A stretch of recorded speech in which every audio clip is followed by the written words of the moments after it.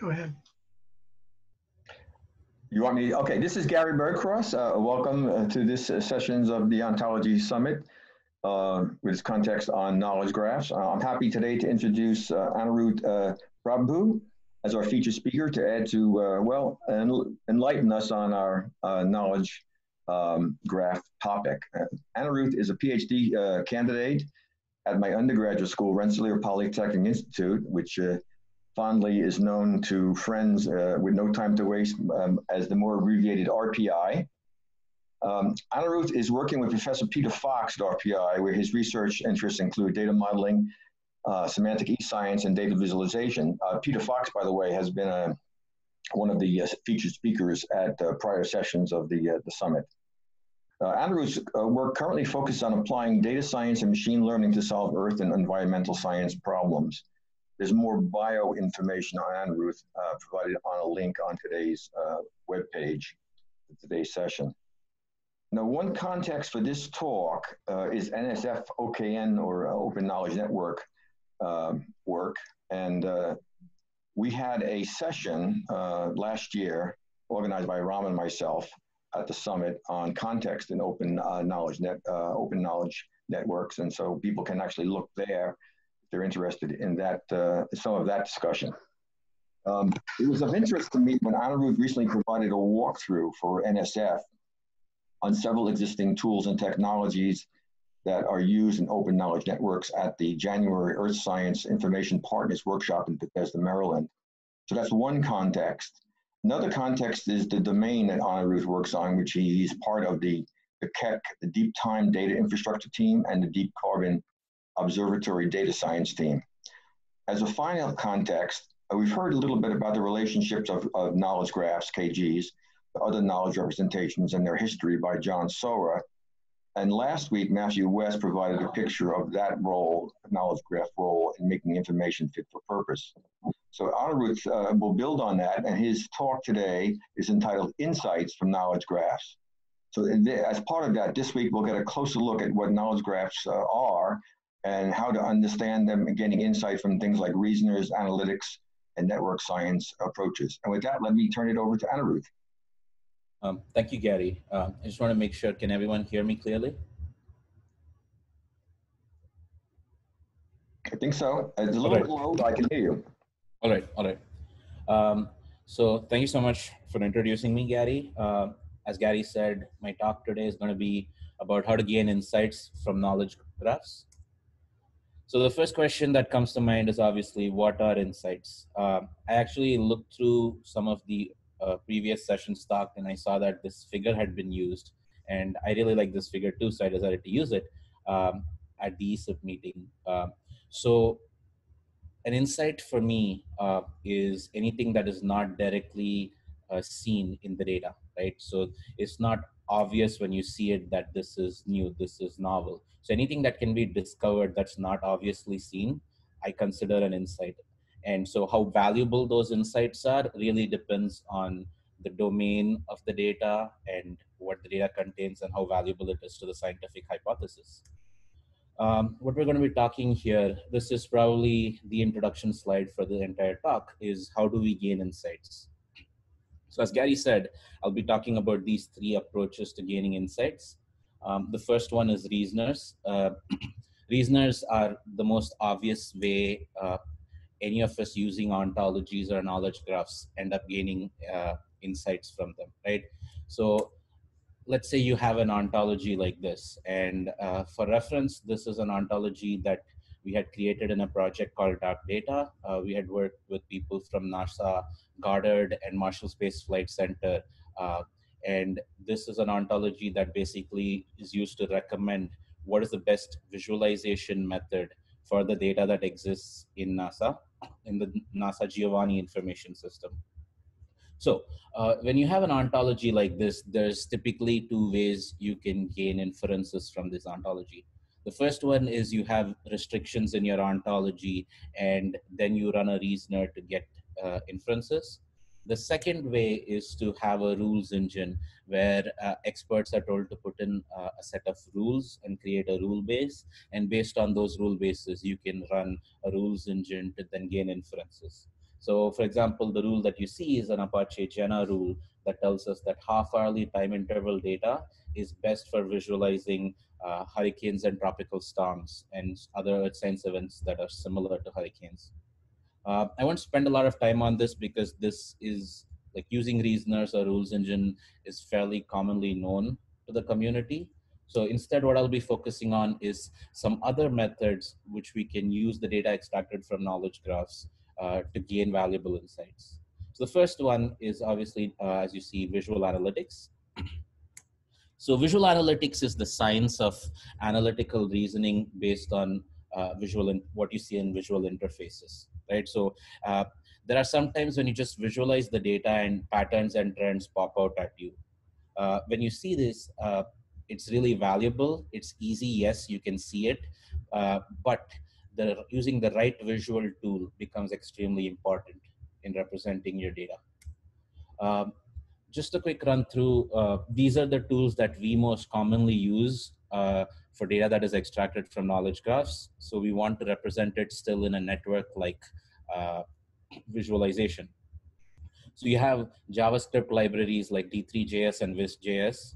You have R packages like iGraph and Viz Network, and you have also other, specially created tool like Vowl, Visualize Owl, to visualize an ontology directly. So I'll just go through them and show you a few examples of how we visualize the data and how we gain insights. Uh, the first one is Vowl.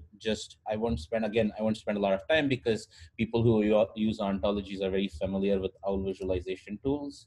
But what you see here is, so this automatically loads up the FOF ontology. But just for reference, let me load up the dark data ontology that I just showed you earlier. And there you go. So you should be able to see the entire ontology represented.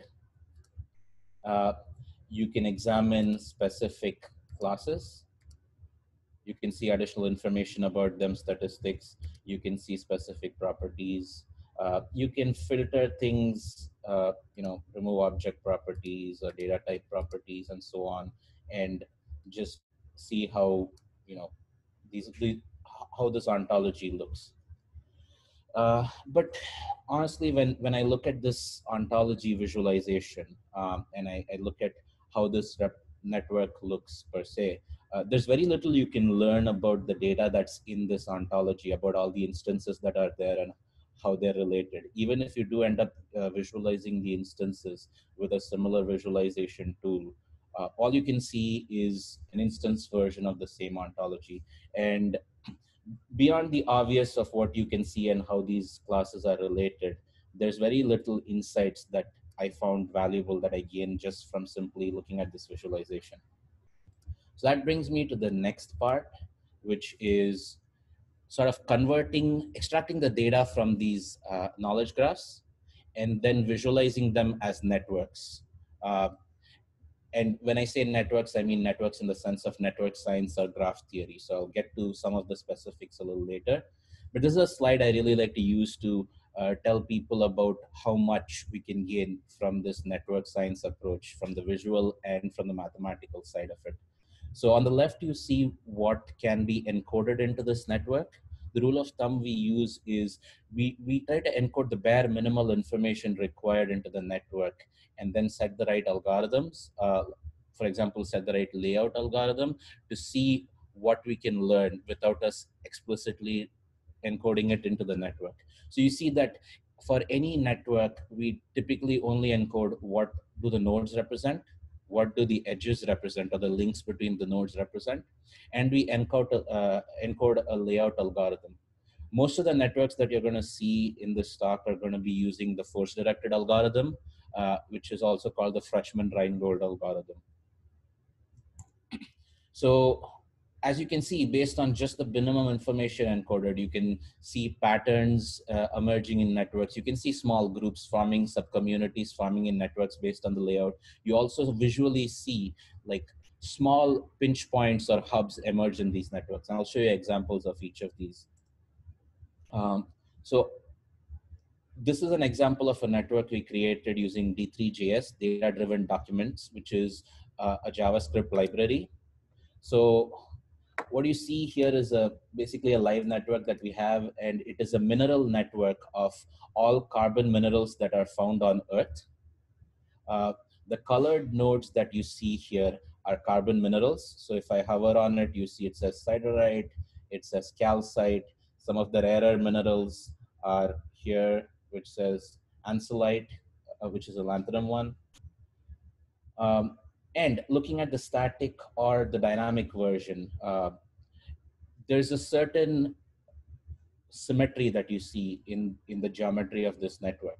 And that comes to the first part about observing patterns visually. So as you can see, it looks like an inverted vase of sorts where there's a symmetry on both sides. Uh, the, the bigger colored nodes, which are the more commonly occurring carbon minerals, are all clumped together, while all of the rarer carbon minerals are spread out to the edges. And the other thing you notice is the gray nodes, which are the locality where these minerals are occurring. So Arkansas, Kazakhstan, I think one of these is Italy, and there we go, Italy. So what you notice is the more common minerals are occurring in localities that have a small mineral diversity, right? So let me talk about the insights we gained visually from both the mathematical and the geological perspective. First, the mathematical. Um, so this distribution that you see reflected in this network is what we call a LNRE distribution, which is a large number of rare events distribution. Uh, and so based on us finding out the distribution visually from this network, we were able to uh, predict using the LNRE distribution how many more carbon minerals are yet to be found if all of the carbon minerals on Earth follow the LNRE distribution. So our collaborators have already done that. They've run the simulations, and they actually have a paper out which says there are X number of carbon minerals more to be found that we have not heard of or anticipated. And so based on that, they also started a carbon mineral challenge where people are encouraged to go out and look as part of the DCO initiative to go out and look for carbon minerals. And they found 30 minerals already that were previously not found. From a geological perspective, what you see here is that the rare earth minerals, which are on the fringe here, are connected with other rare earth minerals, and they are found at localities which are high diversity, which have high diversity. Which means that if you are going to find more minerals, you would be better off looking at high diverse locations, and the minerals you're going to find are mostly going to be rare earth minerals. So what these visual analytics, what this visual analysis helps us to do is to find, new hypotheses, new information, new insights that help us go explore further. Uh, the second tool we use is called iGraph. It is an R package. It's used for creating static networks, not the dynamic kind that I just showed you, but it has the complete spectrum of all the network tools, the metrics, the algorithms that are required for analyzing networks in a mathematical manner. Um, and it's very versatile in handling different kinds of data structures as well from the computational point of view. Also, just for reference, what you see here is a uranium network, and you see with the elements in purple, you see the elements in those uranium networks, and then in the colors, you see the various uranium minerals. And other than uranium being central, what this network is telling us is that arsenic or magnesium or copper play a more central role in uranium minerals on Earth than does something like sulfur or selenium or molybdenum. So every network will teach us something. So similar to D3.js, there's a Viz.js library, which R has now wrapped into a R package called Viz Network. I particularly like using this package for visualizing networks because of two things. One is it's easier to deal with data structures in R than using JavaScript. And the second, the data from using Viz.js, the networks are far more scalable. So just to show you like a preview of how scalable the networks are. So here you have a large network of 9,200 nodes and like far more edges. And you see that the network like it is trying to render out using the first directed algorithm, and it's trying to settle into equilibrium. And this network, which is a World Cup network of the various teams participating, the various players playing, which is a large network, also shows you the other aspect that I was talking about. You see groups form automatically, and you see how these groups are present in the network geometry, in the layout, as far as the entire network environment goes. So, for example, this green group and this purple group are very orthogonal to each other. So you see this is the name of the player, and you see additional information. It's an Australian player who plays for the team Melbourne Victory, is very orthogonal from this green section here, which focuses on South Korea and the teams they play for, right? The players that they play for. While two groups in the center, which are nearer to each other, may be far similar to each other, even though they belong in fundamentally different countries or different groups. So visual analysis really helps us understand the distribution of the data that is lying in the network environment. Moving on, what you see here, this is the third part that I wanted to highlight on, which was the hubs or the pinch points occurring in network. What you see here is a fossil network that we had created, all animal families. So it's the familia part of the hierarchy. And there's a few things you notice automatically. So there's three fundamental groups. There's sort of an axis formed here, and there are these pinch points. So let me first explain what the network represents. Every node is a fossil that co-occurs with each other. And so if two fossils are found at the same geographic location, then we connect them, then we draw a line between them. So that's what this network is representing, and that's all the information that we've encoded into this network. So when we examine this network further, we find that these groups emerge automatically, and these groups, the blue represents the Cambrian fauna, the red represents the Paleozoic, and the black represents the modern fauna, right? And it's important to note that we only encoded the geographical information, but we see a time axis going from the Cambrian to the modern. So there is an embedded time axis in the network that was not encoded, that we didn't know, right? And so we do have the time information, of course, but the network does not know this, and the layout algorithm does not know this, but it's able to reflect a time axis. So that's a valuable insight gained, that when you encode geographically a fossil network, that time axis is returned. But second, and more importantly, you see these hubs formed, these pinch points formed, right? There are these sections where a dense network gets narrowed, then gets dense again, and then vice versa, and keeps going on. When we looked further into this and analyzed the data behind this, we found that these pinch points represent mass extinction events. And so that really was like a revelation to us, that mass extinction events can be visually represented in networks. And we really wanted to test this hypothesis out in different kinds of fossil data, and maybe go further down into the hierarchy from family to genus, and examine it.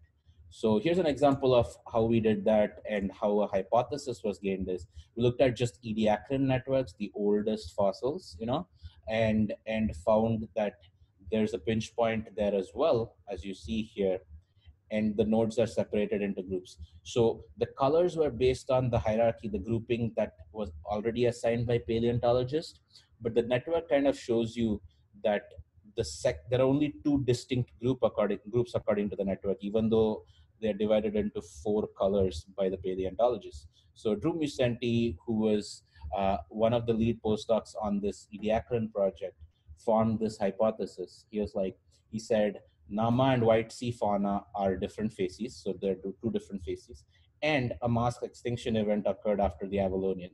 So we formed this hypothesis based on the insight we gained from visual analysis of the network, and we used this hypothesis, and we proved it based on machine learning algorithms, network metrics, and so on. So it's a very complementary hand-in-hand task, but you can form hypotheses and prove them using these kind of tools.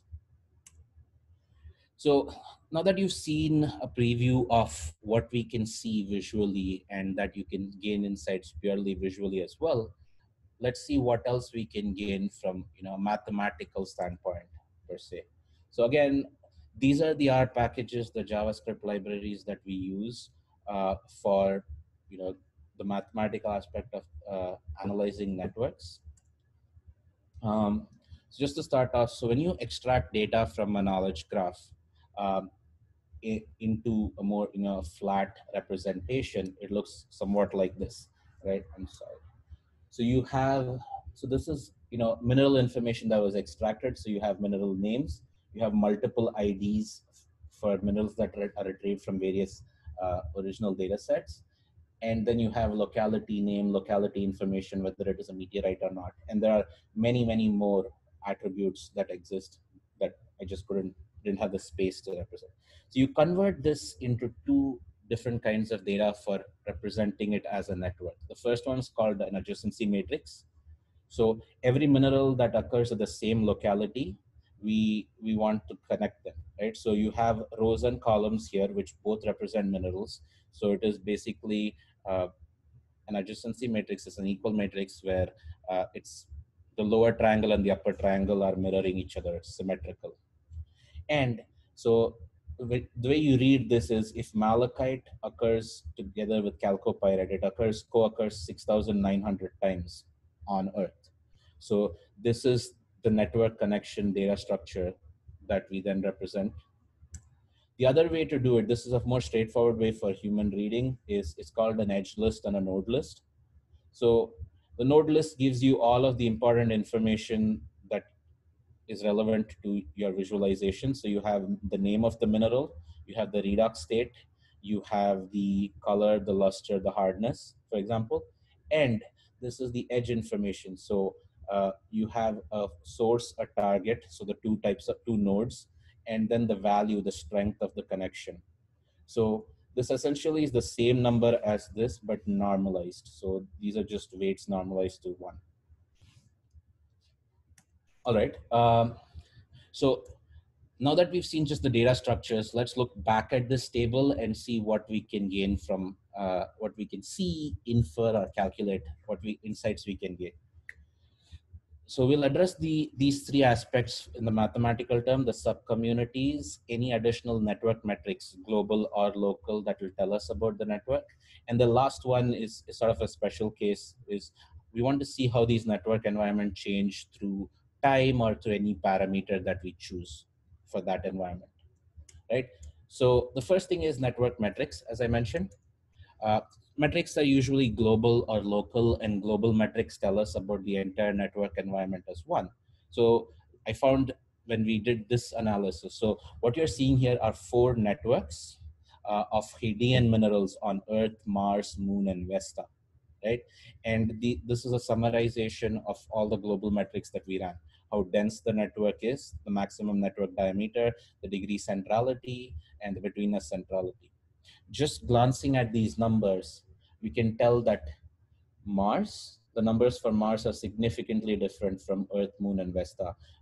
The rest of the other 3 follow a very similar denseness, similar distribution, a similar behavior at a global level than Mars does. So the insight here for us is that when you look at these networks individually, you learn something from them, but when you compare them globally, you find that Earth behaves very similar to minerals on Earth behave very similar to minerals on Moon and Vesta, but Mars's mineralogy is very significantly different. And so that really spurs people to go explore the mineralogy of Mars and try to find out why that is so. Another metric, which is a global metric that I found very useful in analyzing mineral and fossil networks, is called assortativity or homophily. It's a measure of how homogeneous the entire network structure is. So the higher the higher the assortativity, the more homogeneous the network is, and the lower the assortativity. That means that the nodes from various groups are all interconnected, and it's basically more of a mess. So you see this sort of the example that's just pulled up from Wikipedia for better illustration, is that something with an assortativity of 0 is very interconnected. All groups are behaving in a more erratic and chaotic manner. As the assortativity increases, the chaos reduces and you see groups emerge like based on their homogeneity, and it stays that way. So how we ended up using it was to explore again fossil networks. So we created three networks: a trilobite network, a superset of that in green called the Cambrian network, and the red was a subset of the trilobite network, a specific type of trilobite called red lichida. So, and we created three versions of these networks as well, where the edges, the relationship between the node was three different things. One, we connected the network, the two fossils if they were found at the same location. Next, we connected the two fossils if they were found at they had the same age. And the third and potentially very interesting one was we connected the two nodes, two fossils, if they had the same taxonomy or taphonomy, which was the preservational methods, the way the fossil was preserved through time. And a summarization spider chart will show you that when they have the same age, they are highly homogeneous versus, say taxonomy or location information. So there's more heterogeneity in these networks, and from a paleontological or from a data science perspective, it is very interesting to find trends in more heterogeneous networks to see that what kind of hierarchies exist, what kind of groups exist, and why they exhibit that behavior. So this also helps us gain insights and scientific hypothesis for us to further explore these networks to make scientific discoveries. Um, the last one, well, I don't think this is the last one. Anyways, so we were talking about groups forming in a visual manner when I showed the World Cup network example, but there are actually community detection algorithms. This can be found in iGraph as well, as I mentioned, where there are methods similar to clustering that help you mathematically separate out groups in any existing network. So for example, what you see here is a chromium network. So all of these are chromium minerals, and they are connected based on the locality. So if they are found at the same location, you draw a line between them. So that's the connection. Um, and so we just wanted to see how these groups are divided mathematically, not just visually. So a few community detection algorithms exist. I'm showing an example of the walk trap algorithm. The walk trap algorithm works on the basic principle that you start at a random node and then you take random walks across the network. And so, for example, this is one random walk, right? And so the more random walks you take that keep encompassing the same set of nodes are likely to land in the same group. So if you take a walk trap algorithm and you say that this type of random walk, these nodes keep occurring in multiple random walks, then they belong in the same group here. Similarly, you're able to find four groups existing based on this walk trap algorithm in a chromium network. Again, so what the question is, how is this helpful? What insight can we gain? So what we found when we examined these networks and we examined the data behind this, the mineralogical data that existed for these chromium minerals, was that these groups corresponded to the paragenetic mode of these minerals. So paragenetic mode talks about how these minerals were formed, when they were formed, and so on. So it's a classification scheme that existed that mineralogists made. So we found that if chromium networks exhibit grouping based on paragenetic mode, we can test it out for other similar minerals. And so we took that and ran with it and found insights. Of course, in my slide deck, everything that we found that was significant has been published, and the paper information will be on the slide as well. So feel free to look up those papers and read them.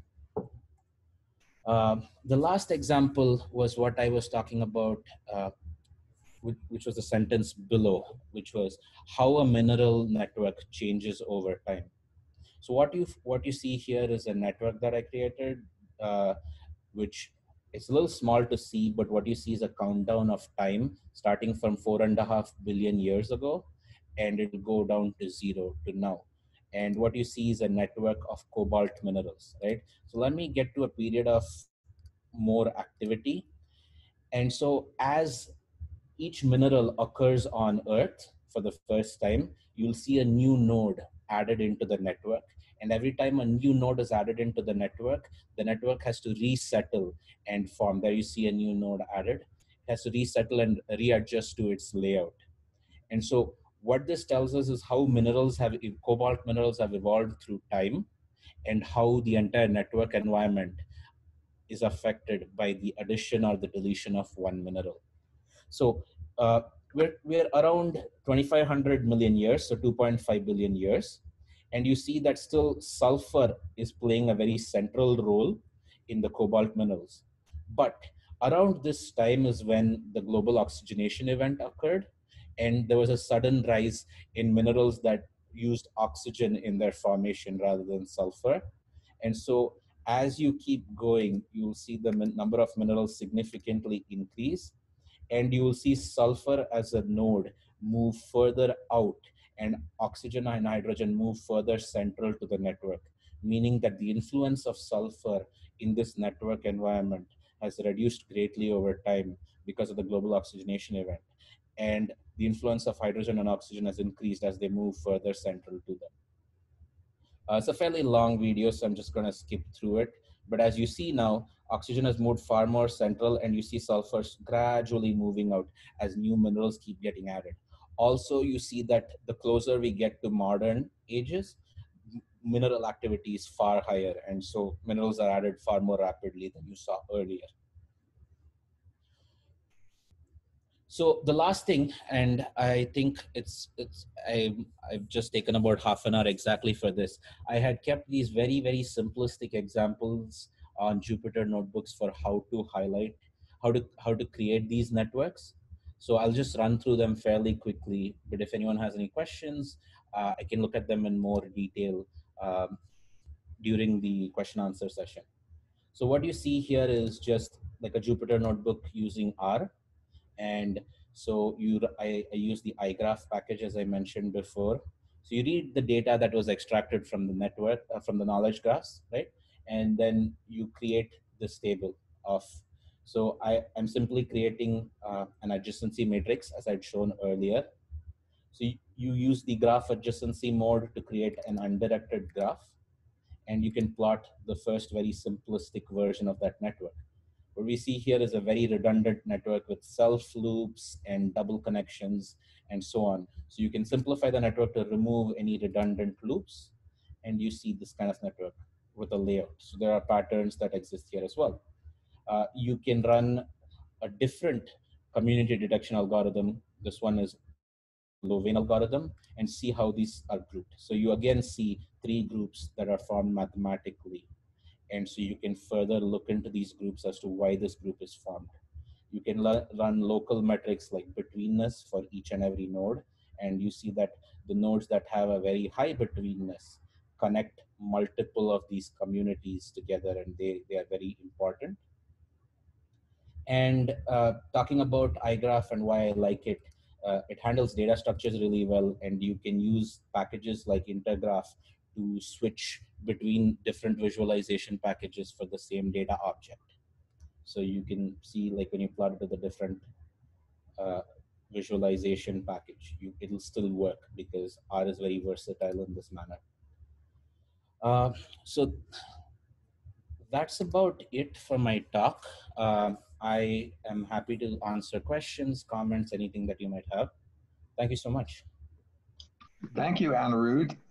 We have on the chat some things questions and comments that people have put in, but I see on the chat that John Soa has his hand raised, so perhaps we'll start with his question or comment. All right, let me just go over to the chat. There we go. There you go. Okay, so now we have two, but we can start with John. John, can you? Okay, I'm here. And well, one question that I've been asking is, how do the knowledge graphs differ from any other kind of graphs that people have used? For example, Allegro Graph is a package that's been around for some time, and they have all sorts of graph processing. What do knowledge graphs offer that's different from or the same as that package? There are many other packages. The chemists have been in the forefront of graph processing since the 1980s. They had since the organic molecules are huge graphs, they have a huge arrangement of different kinds of technology that has been used for graphs since the 1980s.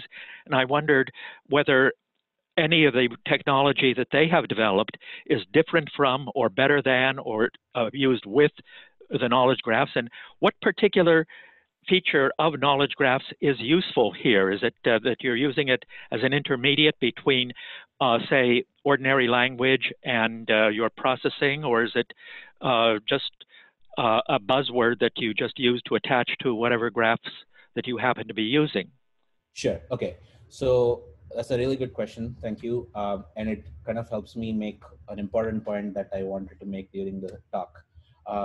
So the term knowledge graph, I none of the networks that I showed you along here are at all a knowledge graph. What I'm using as a knowledge graph is basically an ontology and its instances. And the knowledge graph is not at all used in any way for this analysis that I presented. Instead, I am extracting the data from the knowledge graph. You could even call, like, if you don't want to consider it a knowledge graph, you can still consider it a knowledge base. I'm extracting the data from the knowledge base of an ontology to then use in other non-ontological, non-knowledge base. I mean, there seems to exist this big divide between more traditional machine learning and more traditional ontology. What we're doing here is just bridging that gap, is to use the data extracted from ontologies and use them for analysis. So what we're calling this is just a network. It's just a graph theory network. Those are the network examples that I've shown you. So what I'm using a knowledge graph is to get the data and the relationship information, and then I will process it into the data structures that I showed you. And then I use that in the manner that I showed you during this talk to gain insights. Does that answer your question? Also, so I'm not using Sparkle or Allegro graph. If I use Sparkle, it would be purely for getting the triples and then exporting them into the right format for me to process my data for the visualizations. Okay, well, this seems to be similar to what many people have done. They just say that, well, the term knowledge graph is a convenient buzzword that happens to be popular at the moment, so they just stick that on as a label to what they have been doing all along. And the word happens to change from time to time. That used to be called semantic networks, and then they called it many Google different kinds. To call it it's knowledge really graph just in 2012, and we have a ton of papers which are basically trying to define what a knowledge graph is. And I've also read those papers, and they seem to keep redefining it as what we know as an ontology. Yeah. I think it is worth noting that you're really using some of the knowledge that's in the knowledge graph as the source. Yes. And essentially that gives you insights into that knowledge. What I'm trying to do here, and the reason I'm using knowledge graph as a term, not only because it's popular now, but also I'm trying to extract facets of the knowledge graph, parts of the knowledge graph into separate networks. So one single network, any single network that I presented will not show all the information in a knowledge graph. You have to view it in a faceted manner. There's a lot of information in every ontology, every knowledge graph that needs to be analyzed by itself first to find out these hidden patterns. And then you will link it to the other data that exists in the other parts of the knowledge graph. Okay, I see that Ravi has his hand up. Next, perhaps we can have him. Yes, Anirudh, a very good talk, but can you go to slide number 2 on your talk and tell us what you just said is that you are using only few links out of the bottom part of the graph that you show in the second slide. That's right. So just an example, right? So if you have all of the mineralogical data, so you have lots of geological information embedded in that data. So you might have information regarding the mineral's geochemistry, the mineral's age. You might have redox information, luster, hardness, any geological property that they see fit. So when I convert, say, a knowledge graph into a network, the network in the way that I use the term, then I first look at only the location information. So you can only take at this point one property or one relationship. So you have a SPO triple, and so you can look at one P for many S's and O's at a time to create these networks. And just with that, you're able to get these insights, right? So that's what I meant about taking a small part of the graph, small part of the knowledge graph, and then extracting the data that lies in that, and then using it for network science approaches to gain insights. So particularly interesting was your use of the time, arrow of time, namely how elements evolved on the earth in its history and cycle, as well as type of chemicals. That's right. Using that, I was thinking, could you distinguish through this, like a narrow neck kind of mechanism, the industrial era, how it influenced the carbon balance, etc., as compared to what was naturally occurring as a change in carbon cycle? You very well might. I have seen this approach is pretty popular. This, or the more of the kind of the video that I showed, people are using it. I do know that people are using it for climate change based application. So when they view climate as a complex network, they each node represents a new addition of a new factor that triggers changes in our climate, and they're showing what trigger was most influential in significant increase of temperatures or melting of polar ice caps and so on. So I've seen it used in that regard. So what you suggested might very well be possible. I haven't come across it or read papers about it, but yeah, it is very possible. Similar would be the case for biodiversity. Absolutely. So what I didn't present here, there's a lot of work we're doing on the DTDI, Deep Time Data Infrastructure Project, that Gary mentioned earlier. So the goal of that is to prove the co-evolution of the geosphere and biosphere. We're seeing biological evolution and geological evolution go hand in hand, and events happening in each other influence them. So we're trying to quantify it and prove that. And so we looked at biodiversity, we looked at microbial networks, we looked at protein networks, which is these microbes use these proteins to metabolize, and that in turn results in these minerals, formation of these minerals and so on. So we've been examining that as well. I'd love to talk about it, but just 30 minutes was too short, I guess. Yes, Janet, I yield to you in a second, but prior to that, last question. If you didn't use Sparkle and Allegrograph, you used R, which is a statistics-oriented language, I believe, right. and machine learning language. Did you do something equivalent to Sparkle and Allegrograph? No, we didn't. We really wanted to this was not focused on building any tools that help us do that. So we had we can use Fuseki or Sparkle. We just use Sparkle to extract the data, and we just use that data in R directly. So nothing of the sort. Direct use of the data sets. Yes, direct use of the data sets. And how did you distinguish between link and a node? Right. Namely, multiple relations in one node. Right.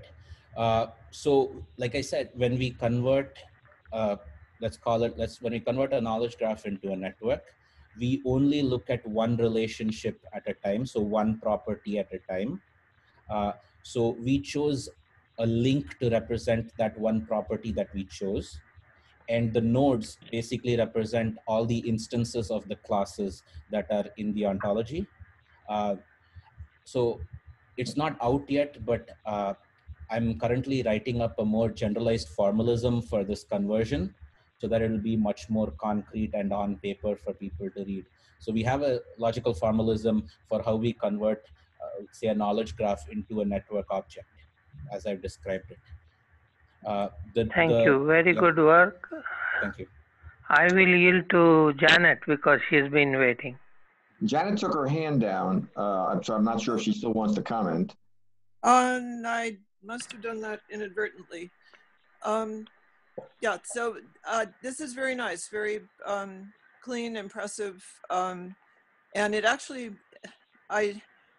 watching this and thinking about John's question there, I made the connection, which I had not explicitly made, with John Warfield's work, where in the 70s he started talking about model exchange isomorphism, that one can go between a logical representation and a network representation and a matrix representation, and each one of those has different advantages, and it's not that you know, any is superior, but actually the fact that all the representations can be used together in a modeling effort is the advantage, because each one of them has particular pros and cons. The obviously communicating new insights to people is best in the graphic form, and manipulating the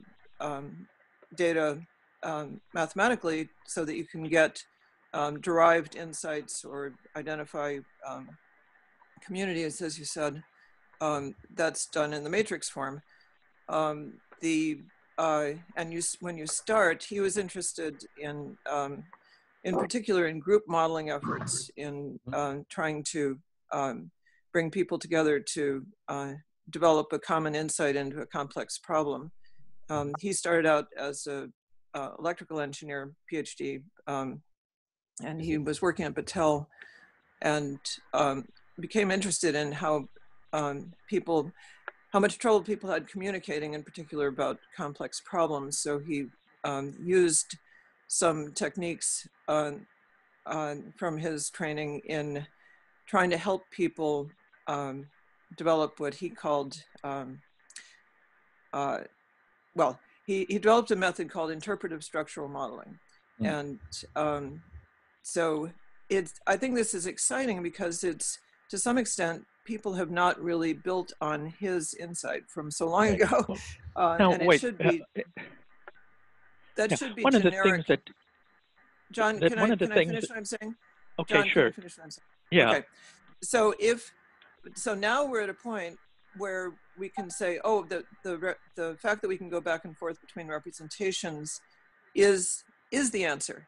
And with the whole idea of knowledge graphs are just lightweight semantic technology, yes, and that's the answer there too. The fact that we're just getting more mature, and we're using the available technology. But we were that mature in the 1970s. In the 1970s, the database people had conceptual schema that was independent of any representation whatsoever. And of course, all I see here is fine. that I'm not saying that he's the only one who had that idea. He wrote his own software. He wrote his own software so that he could work with groups, and it's still available in DOS form. And other people I know who are working on it in open source form, and various companies use it in proprietary form.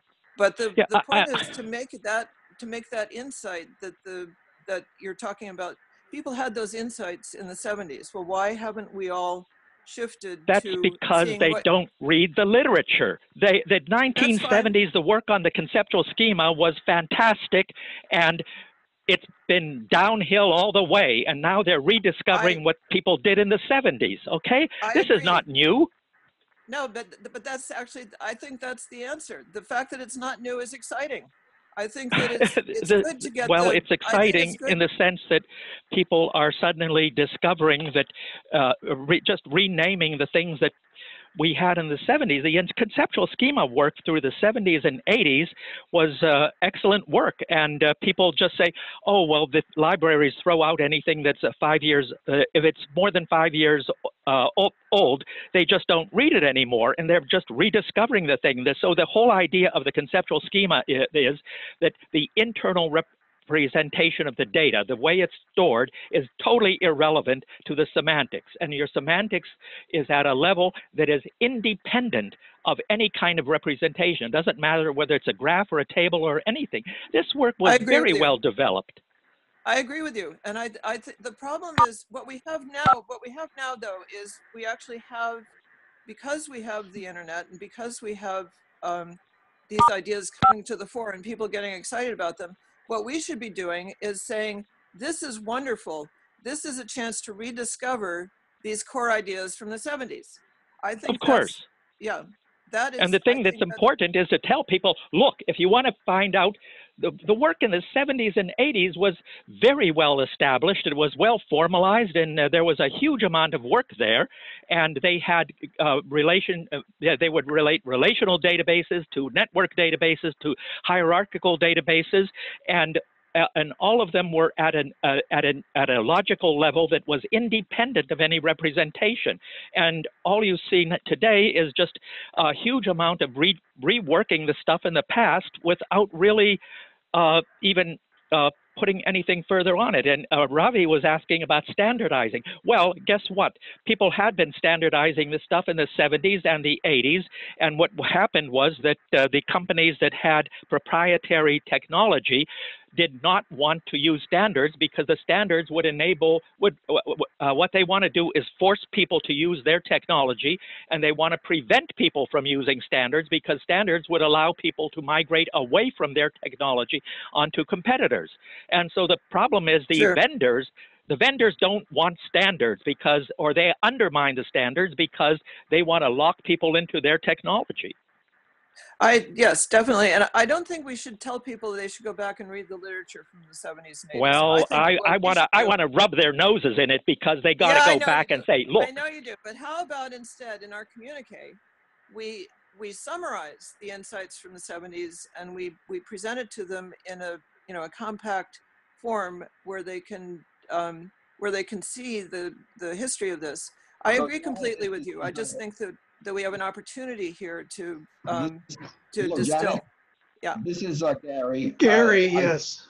We're getting a little off topic here. So Gary? Yes, I think we're going to have a synthesis session in a couple of weeks, and some of that strategy could be incorporated here.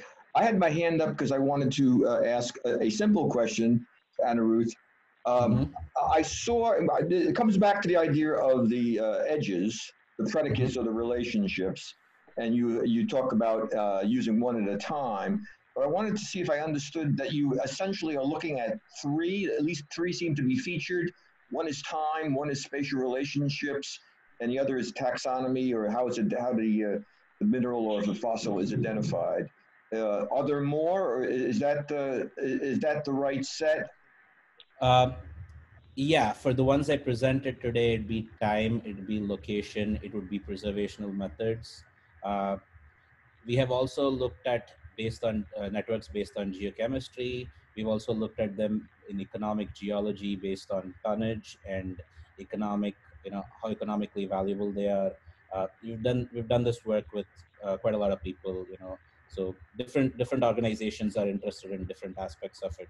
But yeah, those three are like fundamental to, I think a number of us have appreciated, as part of your presentation, being able to see how some of the analysis tools and approaches are more sophisticated than perhaps we had before. This is an opportunity to use some of the large data that we have in knowledge graphs to understand something in a way that's, I think that's a key point. Right. Right. That would be helpful. Also, I see a comment from Chris saying the links to the Jupyter notebook take you to a password protected page. Yes, unfortunately, they are password protected right now, but I will send a copy of the Jupyter notebooks around through Gary so that he can put it up on the site for you guys to use. right. Yeah, and by the way, I don't want to downplay the work that's been done. I think that the work that you presented here is good work in that you're using a lot of new technology and applying it to the problems. But the point that's important when we talk about standards, there have been standards projects, the conceptual schema work from ANSI Spark from 1978. There was the ISO standard for conceptual schemas in the 1987, and then there was a final technical report from ISO in 1999. And what happened is that the word database and conceptual schema got pushed out of the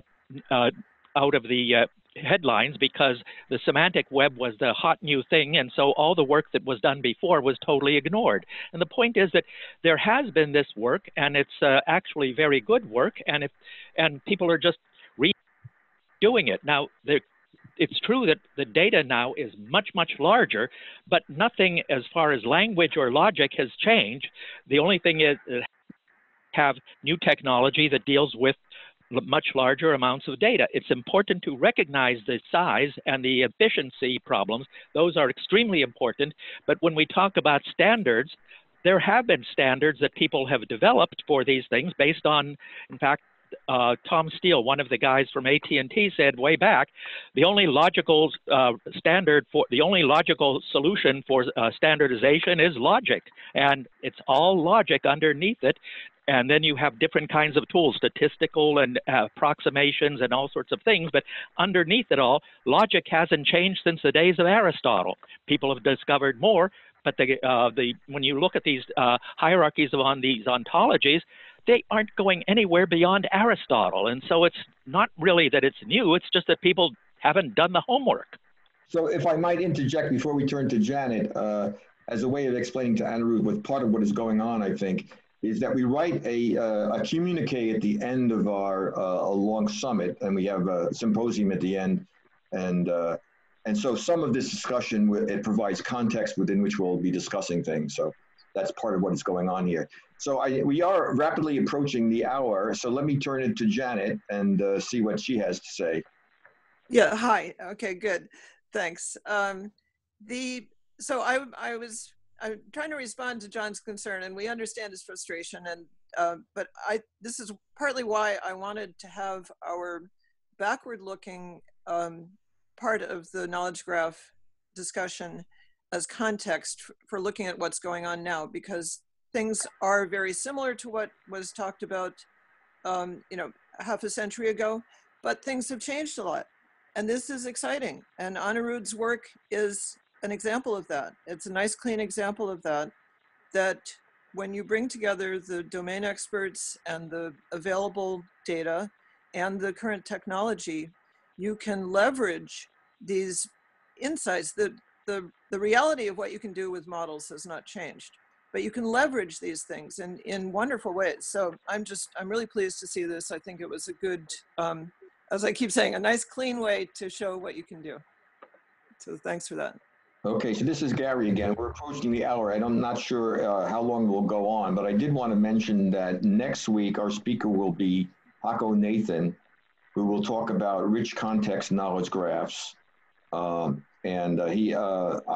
heard him speak on this topic, so we'll learn about projects, but we'll also learn a bit about how machine learning is used as working with the data available off of knowledge graphs. So let me see. Does anybody else have any comments, either spoken or on the chat, that we want to consider, or Anirudh might want to comment on? All I say is that I have seen a lot of new information today, new ways of depicting information today. So I want to thank Anirudh and such similar efforts by other researchers. Yes, this was a nice insight into some things. I see Todd has his hand up here. Yes, two questions. One, what were your data sources?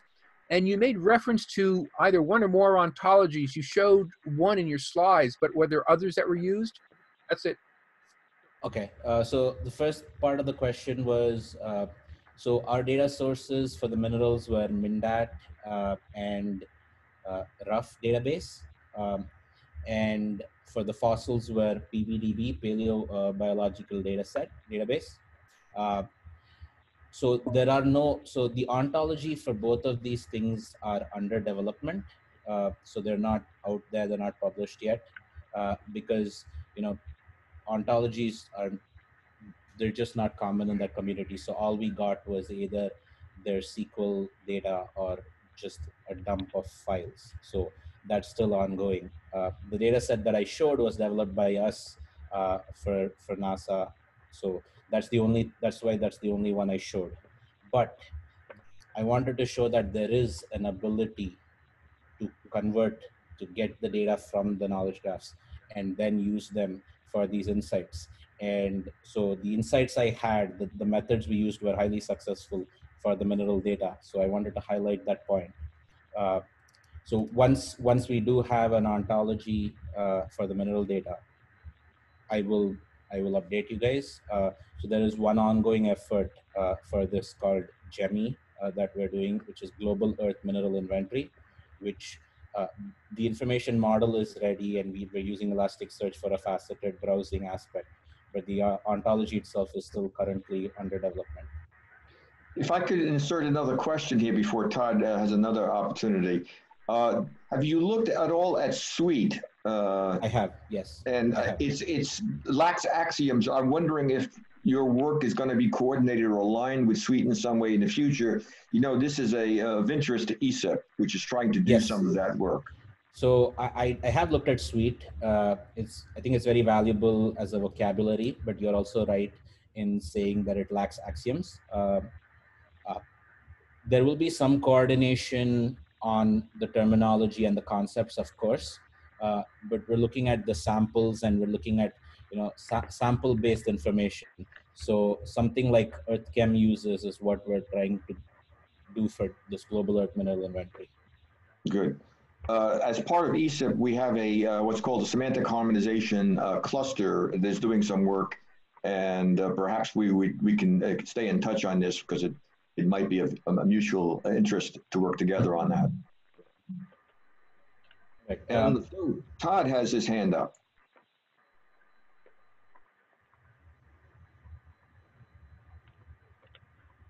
Todd, you still have a comment or a question? Sorry. Star 6. I Star 6. A follow-on question. You mentioned ontologies under development. Are they going to be aligned to any particular foundational ontology, and or is there a particular methodology that they're developing or are using for development? I am not aware of that as of yet. I'm not like working on that actively, but in our lab at Tetherless World, we do have an ontology development methodology that people have been using for decades, and we're gonna align to. I mean, I'm not the expert to answer this question, so please don't quote me on any of this. Okay. But I think we're just going to align to the existing ontologies for all the terminologies. So Suites, which I know is a predominantly popular one in the earth sciences, is definitely going to be used. Suite has lots of ontological problems, and there's lots of confusions in there. So you should need to be careful. I will. Okay. Thank you. Thank you. One quick one for Anirudh. Hello? Yep. That is, how do you align different domains' meanings to mean the same thing in your depictions? Say a node coming from two different communities. Yeah. It's extremely hard. There is no single answer I can give you that has even worked for me. So we've been just dealing with it on a case-by-case basis. But at least from the computer science or the data science perspective on these things, how we use our terminology, we are making it amply clear with all of the definitions. All of everything that we know is standardized, at least in the field of computer science or data science or network science, we are relaying that information.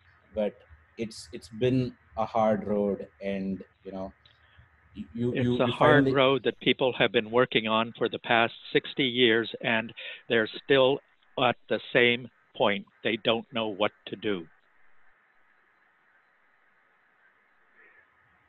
I guess so, yeah, but there still isn't a single answer. So No, but the point that I keep making is that ordinary language is what people use to negotiate things among one another, and the important thing is to be able to carry on a dialogue. So all explanations are represented in some way in ordinary language, and we always have to be able to carry on a dialogue with a follow-up question so that you can hone down the way people align their own ontologies between one another, is to have a dialogue where you keep drilling down yes and no and question. You can't just ask one single question. You have to drill down in a dialogue in order to make sure that you pin down every significant concept. And that's the problem that we'll have to deal with before we can have computers that can negotiate. You have to be able to negotiate follow-on questions and drill down in order to recognize them, and that's still a natural language processing problem. This is Gary again. This is not an answer, but it is a point about direction. So unlike Sweet, the ENVO ontology, which is for an environmental one, has been working pretty steadily on incorporating much better domain definitions as part of their annotation and documentation of particular concepts. So in addition to having a richer set of axioms in Sweet, it also has a much richer definitional information for people, for humans to understand. And it also, beyond that, has links back to domain vocabularies where these things are discussed as part of harmonization efforts. So in the cryosphere, that is to say, Arctic and cold and things like glaciers, that community has worked hard to take a variety of vocabularies and resolve how they work together and identify where there are issues. And the ENVO ontology now links back to that so that you understand what has been agreed to and what is still under discussion. I very strongly agree, and I would emphasize that there is a whole field of study called terminology, and terminologists have been working very actively for over a century. This is a work on standardizing terminologies for all the sciences and every specialty is a very important area. There are professional terminologists at places like the United Nations and the European Union, and also every scientific organization of any kind, like the psychologists have their DSM manual of all of the disorders, of mental disorders. Every field of study has a terminology, and the work on the ordinary language of people talking to one another and ironing out those terminologies, that is prior to any kind of axiomatized formalism, that the natural language understanding among the people and the specialists in the area comes first, and the formalization comes afterwards. You can't start with the axioms, you end up with the axioms.